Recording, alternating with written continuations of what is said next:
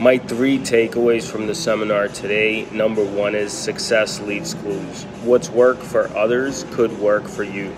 So my brother and I have been able to follow and shadow and learn from people that are way ahead of us, multi-millionaires, really big thinkers, hundreds and hundreds of millions, and you just look at what works for the person ahead of you and you go and you learn from them. So success leaves clues. That's number one.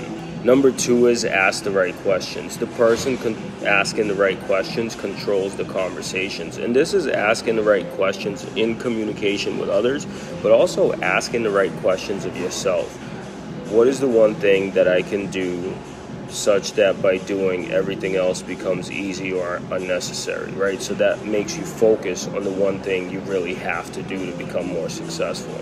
And number three, you have to know your target. Specialize in solving a specific problem for your most ideal client. So for us, it's like new investors. We help new investors go from zero to owning and having a net worth of over $1 million. That is my most ideal client.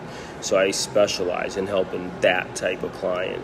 That helps me focus, and I find that a lot of these successful people really specialize in certain niches, and that's how they're able to grow your business.